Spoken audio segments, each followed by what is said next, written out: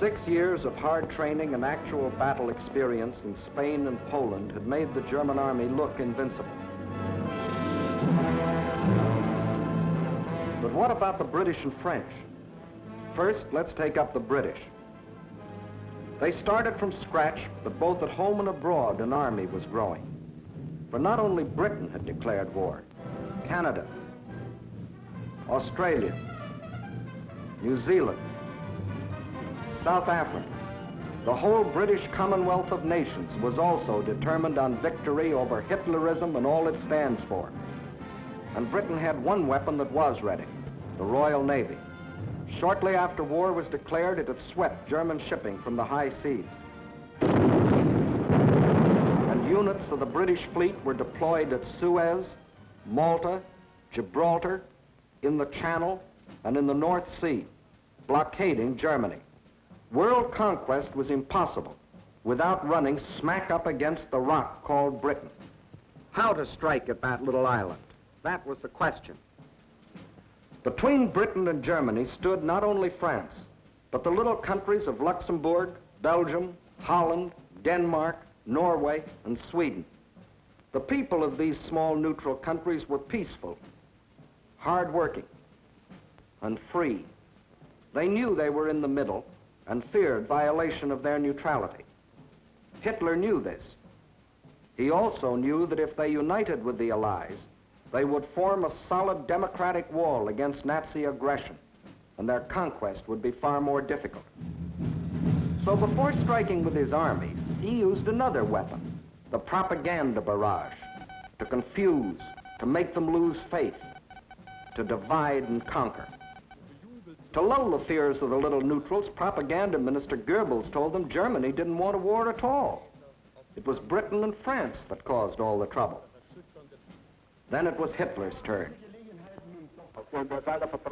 In a speech on October 6, 1939, he made them all kinds of specific promises.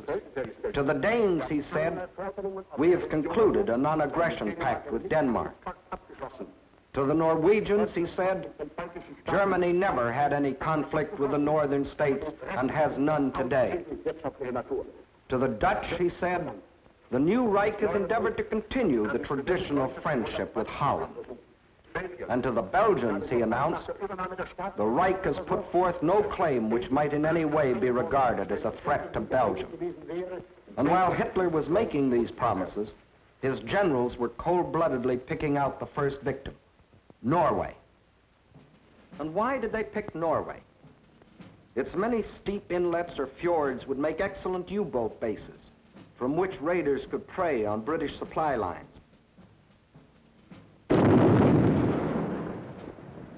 Also, it would give the Nazis vital air bases. This is Scapa Flow, British naval base, and this the blockade fleet. At this time, the German-based bombers couldn't reach them. Possession of bases on Norway's western shore would bring these vital British defenses under easy bomber attack. But he couldn't take Norway without also taking tiny Denmark, the springboard for his attack. So at dawn on April 9, 1940,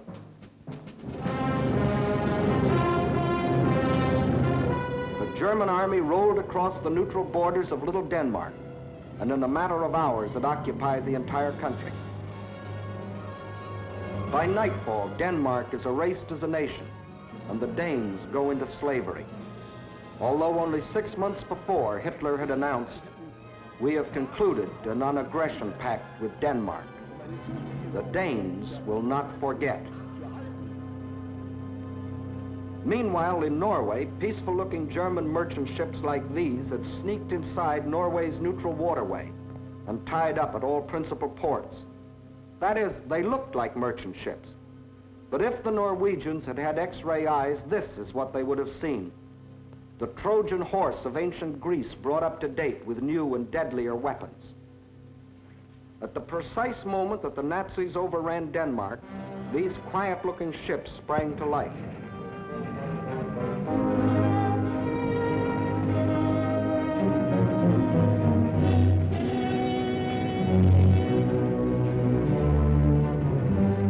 At the same time, Nazi warships, discovered along the entire coastline, started steaming up the Norwegian fjords. Ships, transports, tanks, men, planes, all flung themselves simultaneously upon a defenseless country. Airborne infantry seized every strategic Norwegian airport.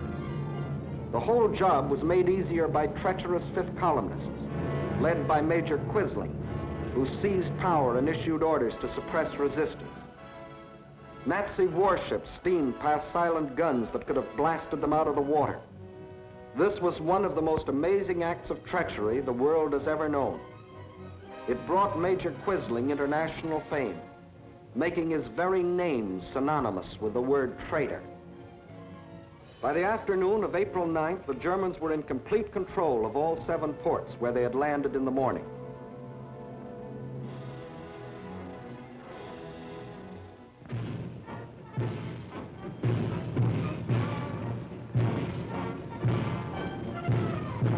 For the first time in more than 200 years, the people of Norway saw an invading army parading through their cities.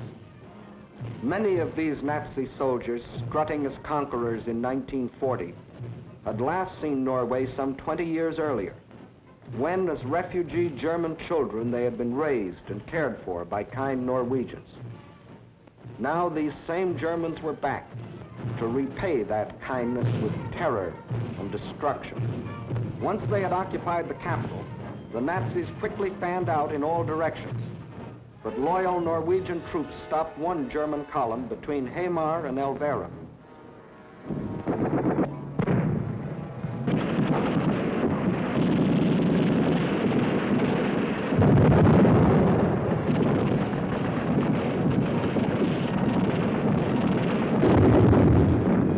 So the Germans brought up their bombers.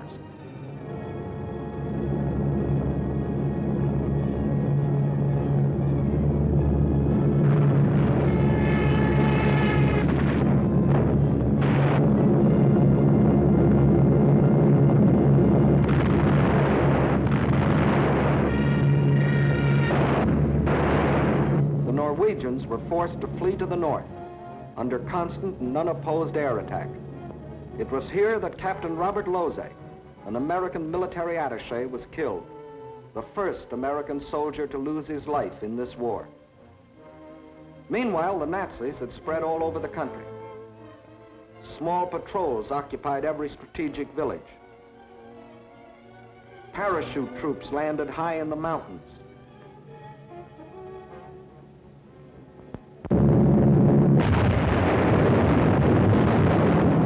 Unopposed bombing raids sent defenseless civilians fleeing in stark terror.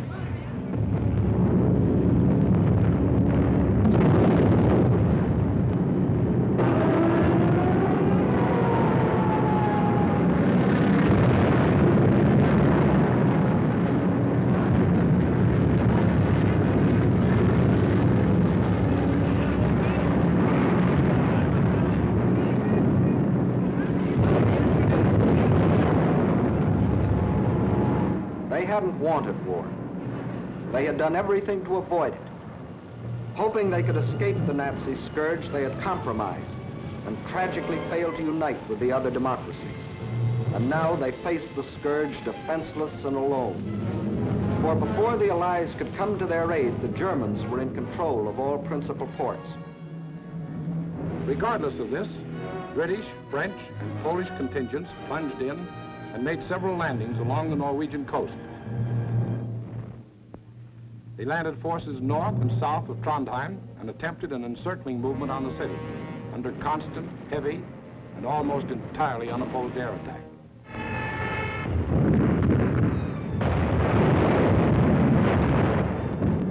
Well, the scene of action was out of range of British fighter planes, so they brought up aircraft carriers.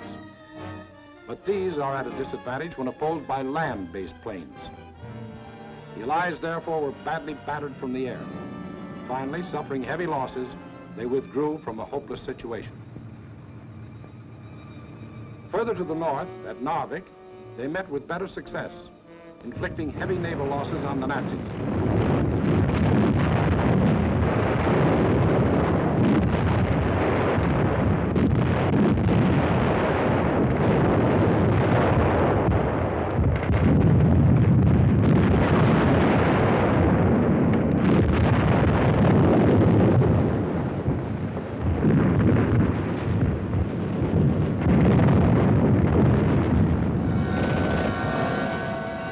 landings and held the town for nearly 2 months.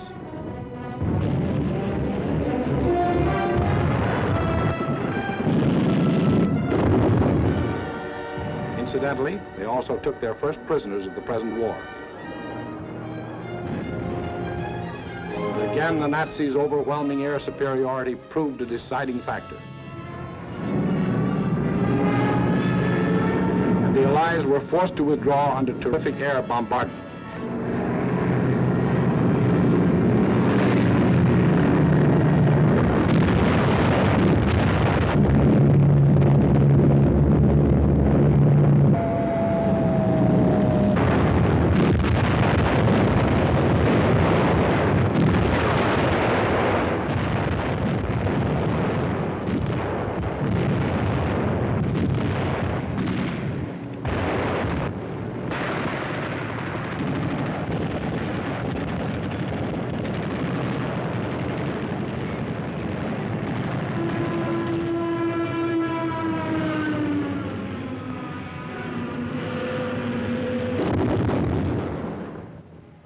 Loyal Norwegians were left with their quislings, their ruins, their dead. Even though 6 months before Hitler had said, Germany never had any conflict with the northern states and has none today. The Norwegians will not forget. And Hitler had another victory. He had hijacked 2 more countries. The world wondered and sometimes marveled at this man's efficiency. Gangster Dillinger was efficient too.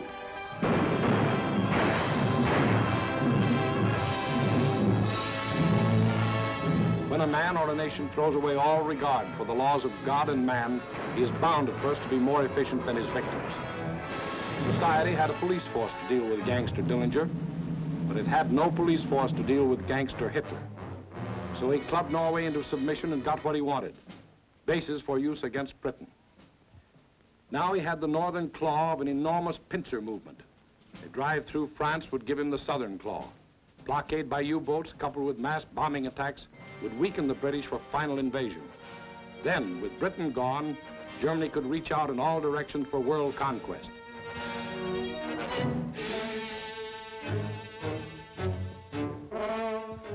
His next move must obviously be through France, to get his southern claw. Through France. How was she to face the onslaught?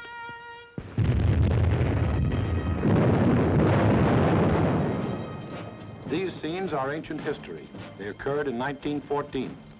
The German armies, without warning, had smashed across neutral Belgium, invaded France, reached the River Marne only a few miles from Paris.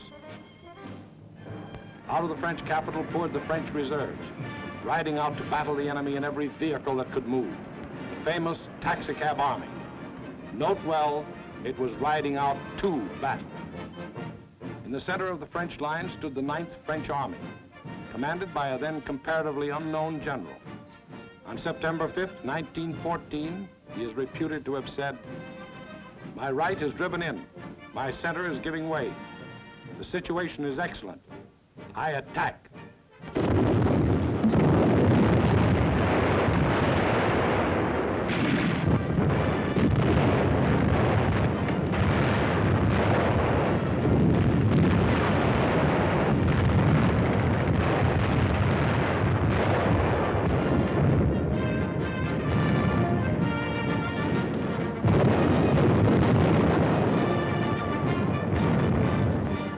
He did attack.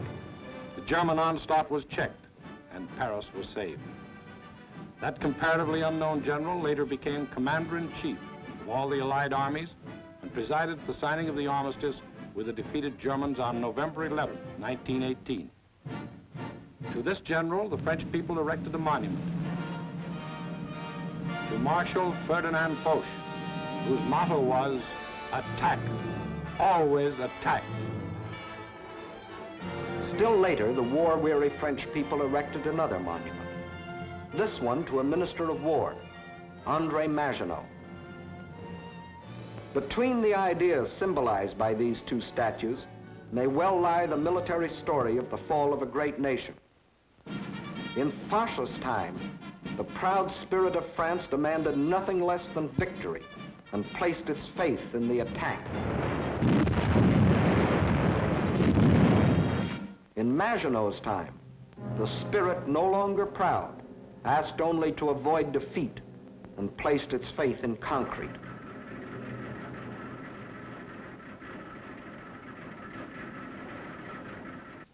So the French built the mighty chain of fortresses called the Maginot Line.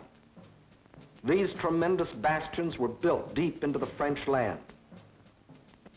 They were connected by underground passages and railways, guarding France's eastern borders facing Germany. And when France was finally forced to declare war against the rising Nazi menace, the French troops, instead of attacking, were marched into their modern caves to wait for the Nazi blitz to smash itself against the Maginot Line.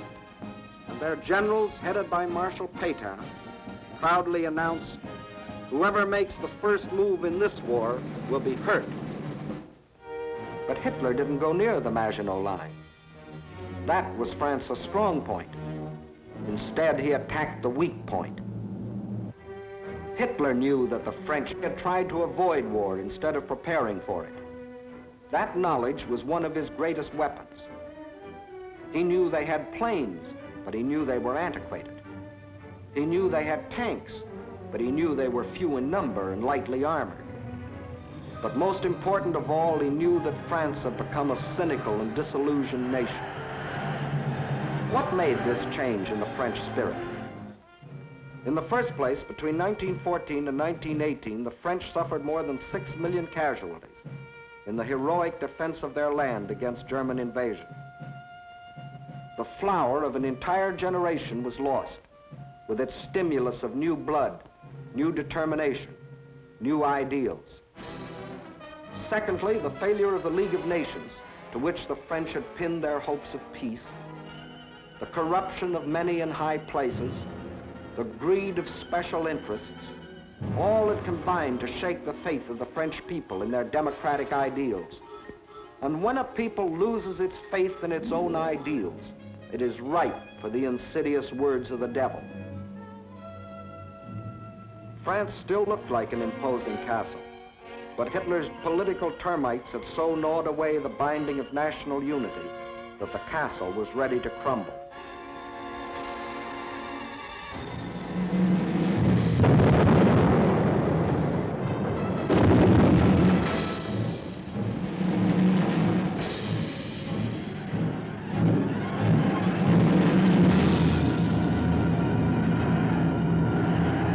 During those months of military inactivity that we called the phony war, a ceaseless barrage of German propaganda crossed the still waters of the Rhine to affect the soldiers in the Maginot Line. "Why do you fight?" asked the banners. Poems and friendly notes were sent over by balloons. French tunes were played by German bands, and German hooey was broadcast in French.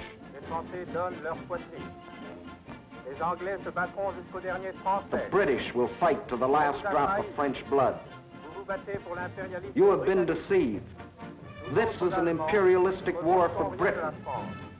We Germans want nothing of France. What is happening to your wives back home, soldiers? The British are stationed in your villages. Yes, France was ready to be plucked. The whole force of the Nazi might was turned toward the west. How would they strike this time? Through Alsace-Lorraine as in 1870? Through the Low Countries as in 1914? What was the 1940 model conquest? The French considered the Maginot Line utterly impregnable, and therefore believed the Germans would again try a swing through the Low Countries as in 1914. But even after Hitler's rape of Scandinavia, Holland and Belgium, hoping against hope, still clung to their neutrality. So the French massed 78 divisions here along the border of Belgium. 17 were in the Maginot Line. 10 divisions here in case Mussolini got bold. 3.5 as a safeguard against Spain. The British had 10 divisions here.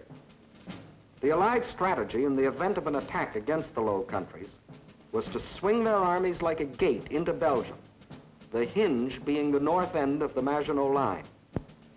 This all-important hinge was protected by the forest of the Ardennes, a hilly and thickly wooded area, honeycombed with streams, its roads narrow trails, its bridges too weak for military vehicles. French strategists estimated the forest of the Ardennes impassable for armored forces. As you will see, this was one of the costliest estimates in all military history. That was the situation on May 9, 1940.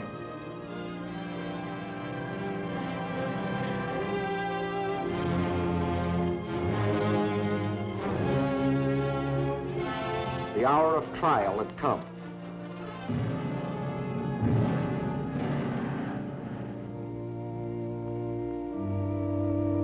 The people of the democracies prayed for strength to meet the coming hurricane of terror.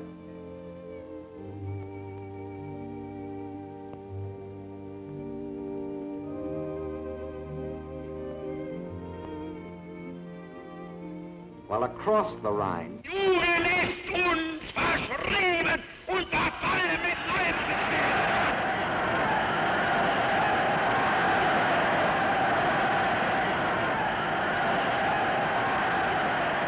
a delirious madness possessed the German nation. Nun als Dauererscheinung für uns, unser Oberster, wird die Einführung der allgemeinen immer wieder herniedersteigen. Und dass man die Wahrheit über Deutschland berichtet. 50.000 Mann auf den Baustellen, der ganz Deutschland erfasste. Überall herrscht seit einem Jahr Regen. Und für den deutschen Ex. Die Reinheit seiner Rasse hält. Hitler aber ist Deutschland wie Deutschland. Deshalb innerlich nicht zu uns gehört.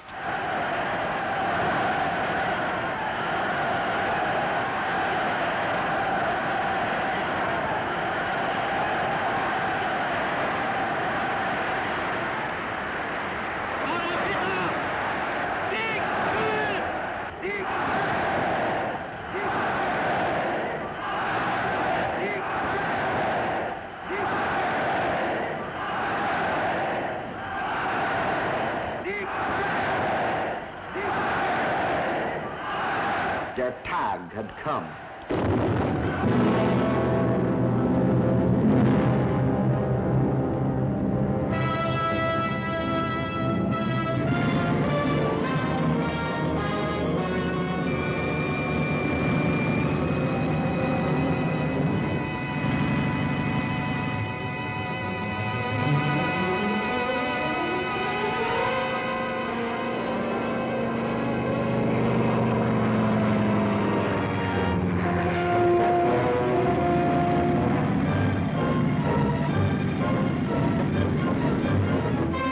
Without even bothering to declare war, the German armies launched a coordinated attack across the neutral borders of Luxembourg, Belgium, and Holland, from the Maginot Line north to the sea. The action along the entire front was simultaneous, so for purposes of clarity, let's take up one country at a time. First, let's see what happened in Holland.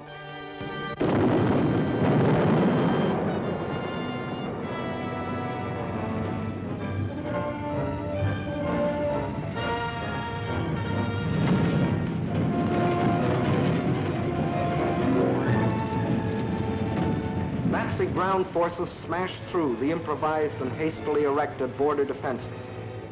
But the main attack was to come from the air, far behind the defense lines.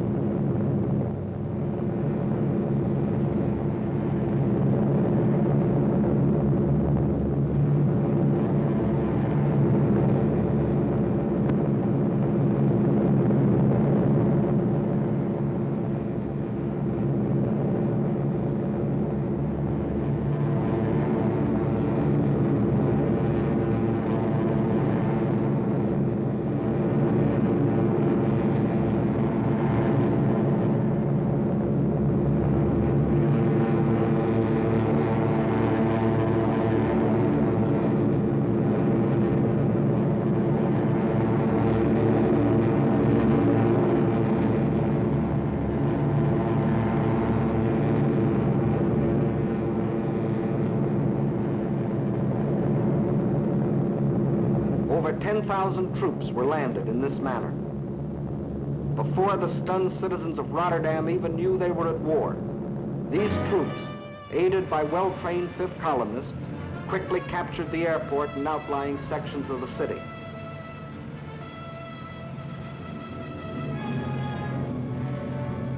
Meantime, Nazi armored columns were racing across the country, their progress speeded by other 5th columnists who prevented the destruction of vital dikes and bridges. These forces effected a meeting with the parachutists landed in Rotterdam. The Dutch were doomed to defeat.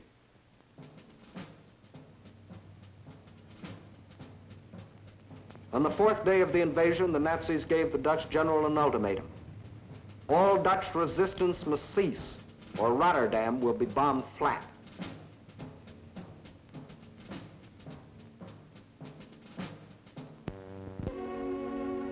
The Dutch general had little choice. To save the lives of innocent civilians, he accepted the German terms. But after the unconditional surrender, the Nazis bombed the city anyway.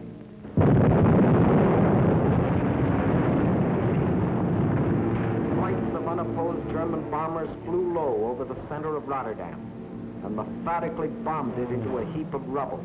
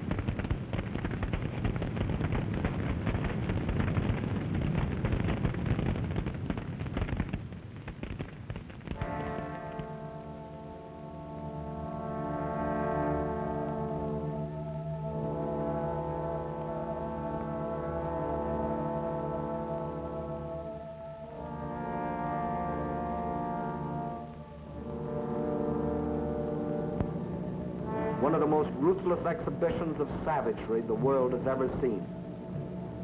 Over 30,000 men, women, and children were killed in the space of 90 minutes. Though only 6 months before, Hitler had said, "The new Reich has endeavored to continue the traditional friendship with Holland. The Dutch will not forget." Meantime, in Belgium, the whole force of Nazi blitzkrieg had stormed across its neutral borders.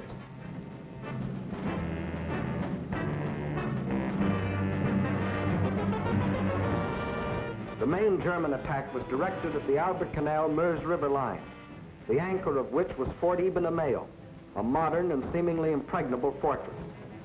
The Germans had secretly built a replica of the mighty fortress in Czechoslovakia and had rehearsed the attack until they knew every detail of the fort's construction and its every weakness.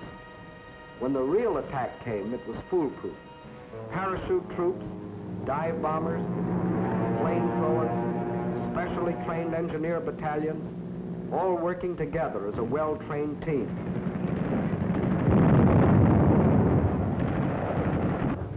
They knew exactly where to cross the river.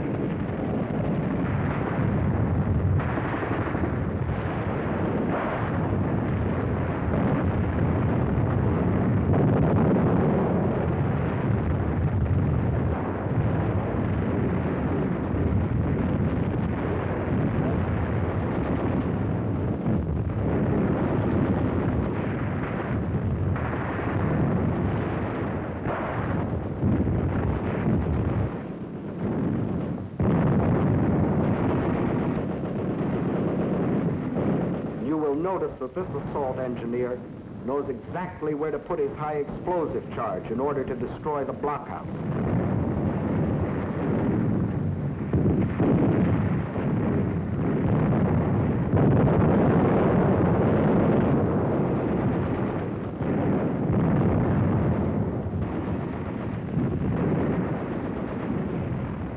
Fort Eben-Emael withstood the Nazi attack exactly 2 days, and the German armies rolled on. Meantime, an hour and a half after the German invasion began, Allied troops crossed the French and Belgian border to meet the advancing Germans.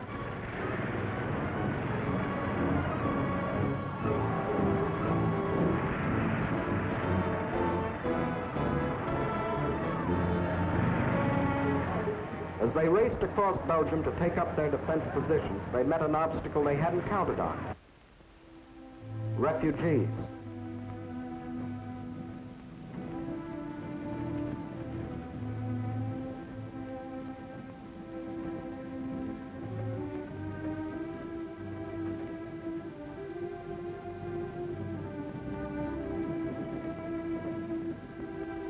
And the refugee-choked roads didn't get that way by accident.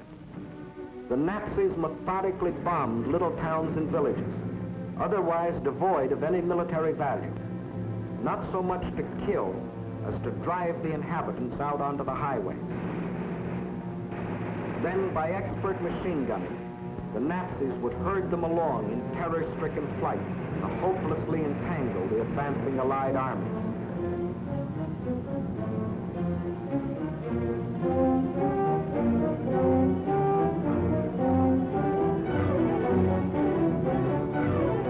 Refugees used as a weapon of war, a new low in inhumanity.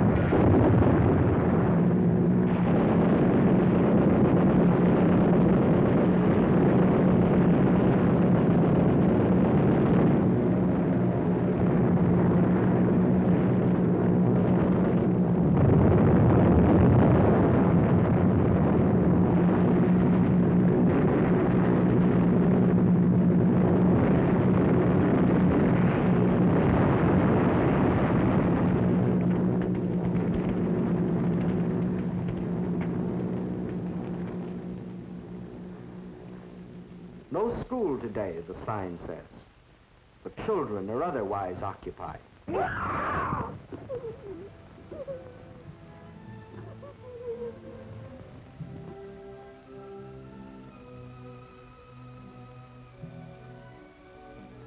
No, no school today.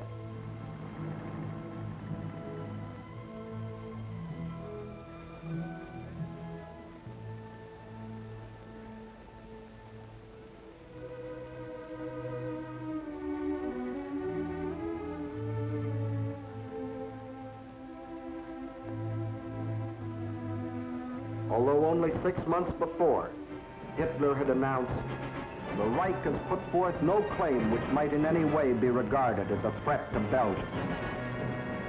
The Belgians will not forget.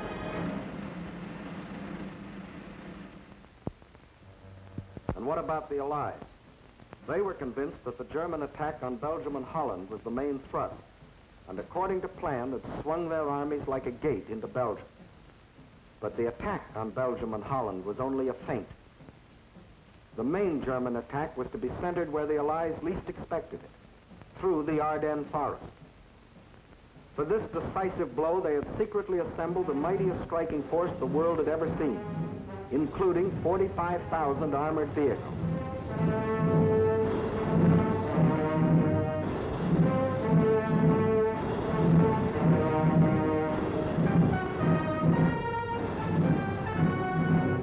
At the same time that the Nazi armies were plunging into Holland and Belgium, this column started to move.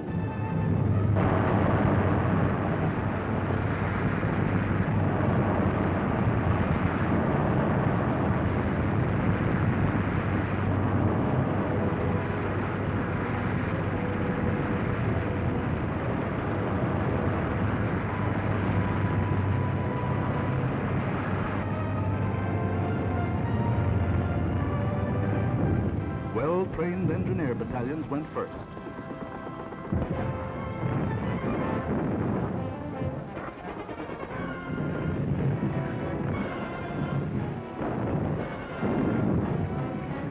They were opposed only by scattered Allied patrols.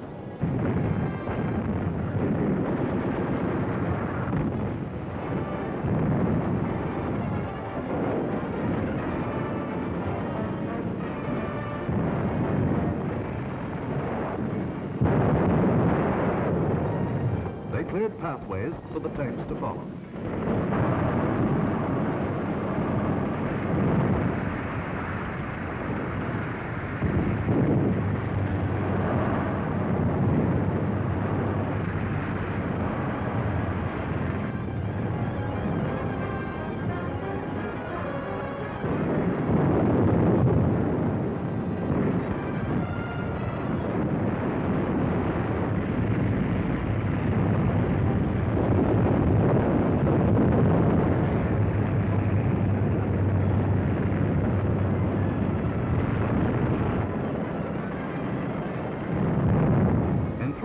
The Germans' armored force reached the Meuse River, 2 days faster than the French thought any troops could get through.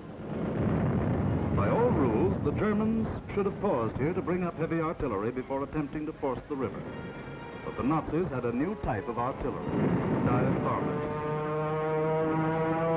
With them, they blasted the French positions across the Meuse.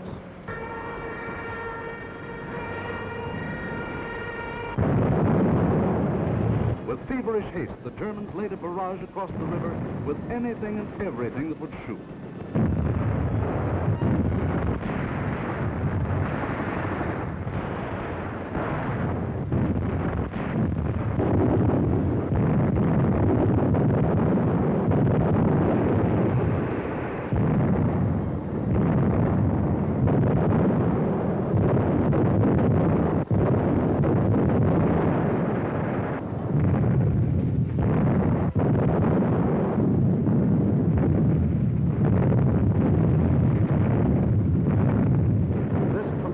Concentration of firepower continued all through the night.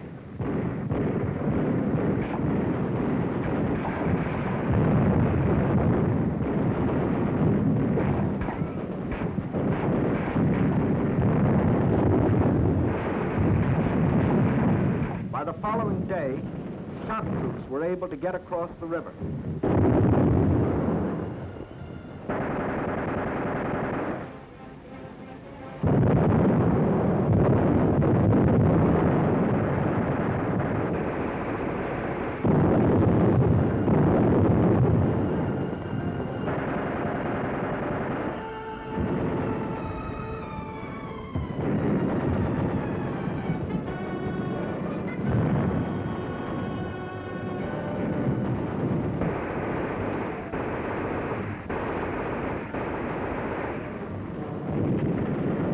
These shock troops held the bridgehead until the engineers brought up pontons and built bridges.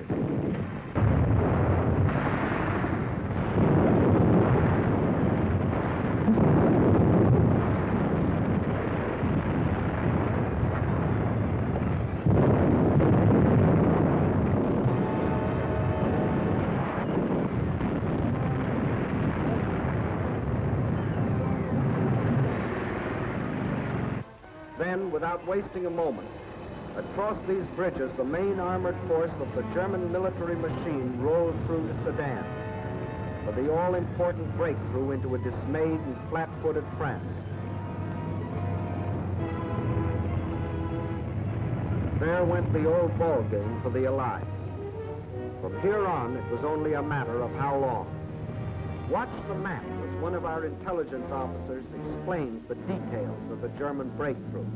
We speak of the breakthrough at Sedan, but actually the break was along a wide front extending for 50 miles from Namur in Belgium to Sedan.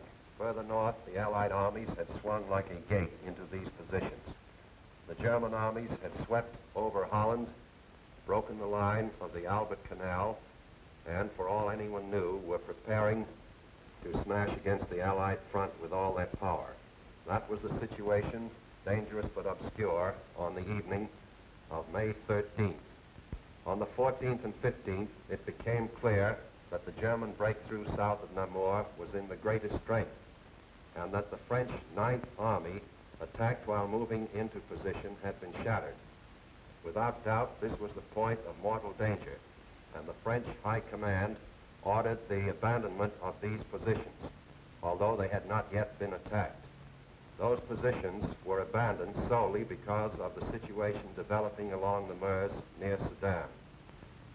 In the meantime, the French 7th Army had been ordered to make its historic forced march far to the south into the area threatened by the rapidly advancing German spearheads.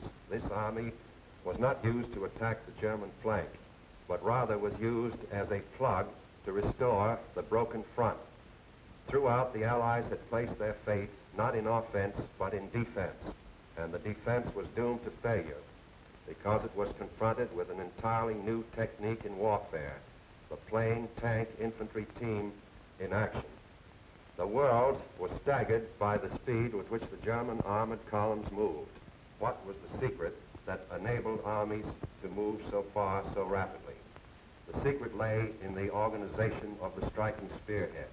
Armored forces came first, closely followed by motorized divisions, which peeled off, forming solid walls. And through the corridor thus formed, raced the supply trucks to feed the ever-lengthening column. It was obvious that if the Allied situation was to be restored, the German column would have to be cut. On May 17th, General de Gaulle attacked the German flank and captured a few prisoners. But his light mechanized forces were like a pin pricking the side of a rhinoceros. A subsequent attack met with even less success. The means for a really successful counterattack against the German corridor simply did not exist. Where numbers of divisions were required, only handfuls of companies and battalions were available. A valiant attempt to cut the German corridor was made by a group of slow-moving British tanks just south of Arras. But lack of sustained striking power doomed this valiant unit to destruction. On May 21st, the German spearhead reached the channel port of Abbeville. Protecting their flank along the Somme, the Germans fanned out to the north and east. This was to be the perfect battle of annihilation. On May 28th, the Belgian army, compressed into a small space and weary of battle, laid down its arms. That left the desperate French and British defenders with their backs to the sea at the small channel port of Dunkirk. One of the greatest disasters in history seemed in the making. An entire British army faced annihilation. But out of the fog and the mist shrouding the channel came a strange armada of Navy craft, fishing boats, pleasure yachts, anything that would float. The seagoing people of Britain had come to rescue their army. High overhead, British fighter planes fought the Luftwaffe to a standstill.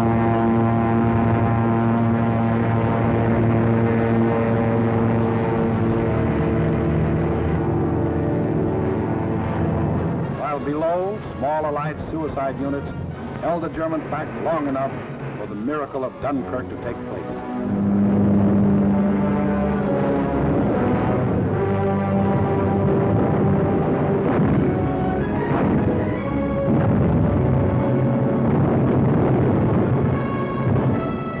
$211,500 British troops, plus 112,500 French and Belgians were rescued. Over 300,000 battle-tested men, grimly determined to go back again with new tools, new weapons with which to blast the hated Nazis out of this world. For free men are like rubber balls. The harder they fall, the higher they bounce. Leading the British by this time was a man who had been bouncing all his life, Winston Churchill, who had tried for years to warn the world about Germany. Meantime, the situation that faced France was as nearly hopeless as a military situation can be. 2/5 of the French army was lost. There were fewer than 50 divisions left to defend a front almost 200 miles long, running from the northern end of the Maginot Line to the sea. And behind that thin front line, there were no reserves. The despairing people of Paris sent their children south, praying that some miracle would keep them from harm.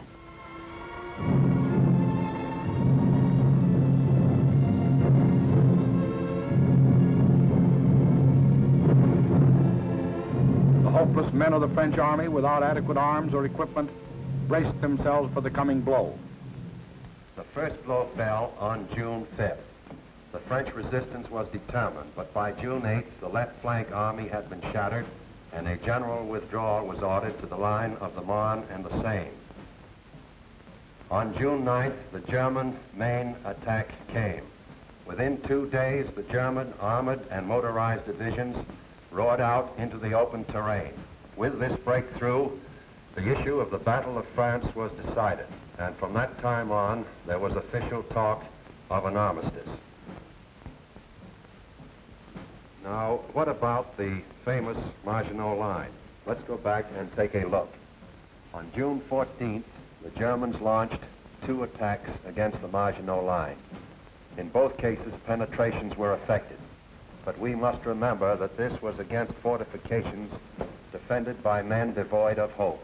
In the meantime, Mussolini, now thinking it's safe, sent his division racing across the border. The hand that held the dagger has struck it into the back of its neighbor.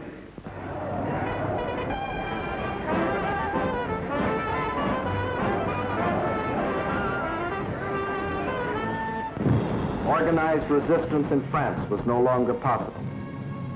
The government faced 2 alternatives: retire to North Africa and carry on from there, or give up the struggle.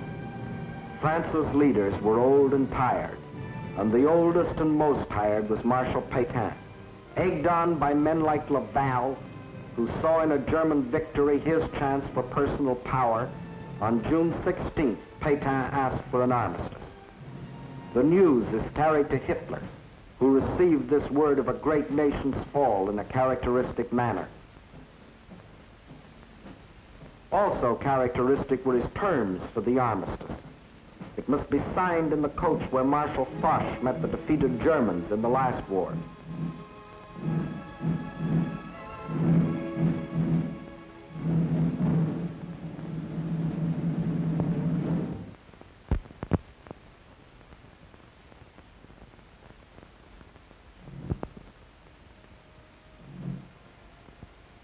The French delegation arrives to pay the final price of French disunity and the treachery of some of its leaders.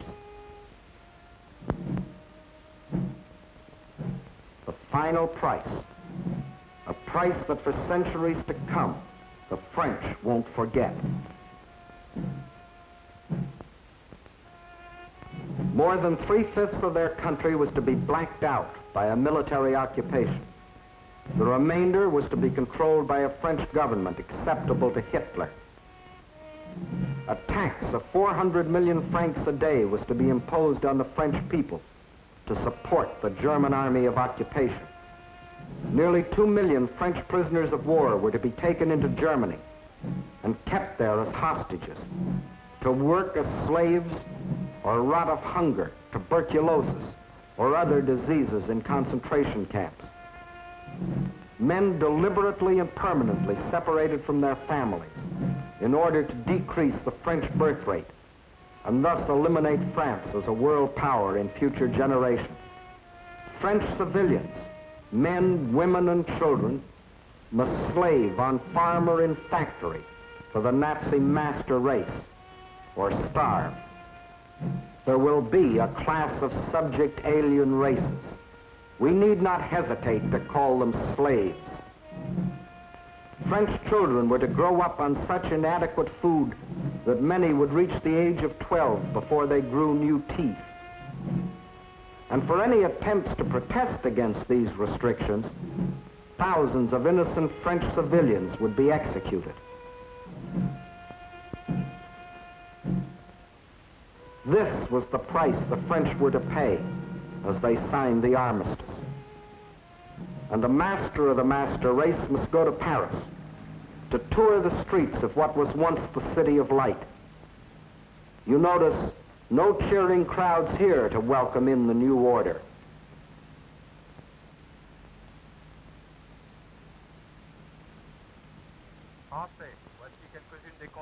When the people of Paris come to the streets again, it is to hear the voice of dictators, telling them what they must do, how they must live, what they must say, what they must think, telling them how to be slaves. Gone is the Republic of France. Gone is free speech and a free representative government. Gone is liberty, equality, fraternity.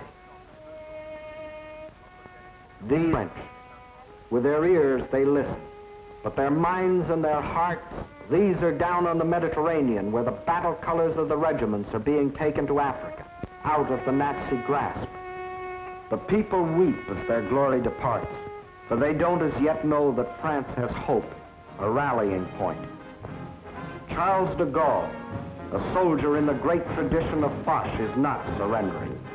He will continue to fight, gathering about him loyal Frenchmen from all over the world to become the Free French Army, the fighting French. Yes, the people weep as they watch their colors go, not knowing that 2 years later, those same flags would again be unfurled in North Africa, alongside the Stars and Stripes, alongside the Union Jack. Once more, their leaders, General de Gaulle and the famous, united in the common cause with the leaders of their allies. Once more, the red, white, and blue of France is raised on high. For out of the ashes of the defeat and the humiliation of France, her soul has been born again.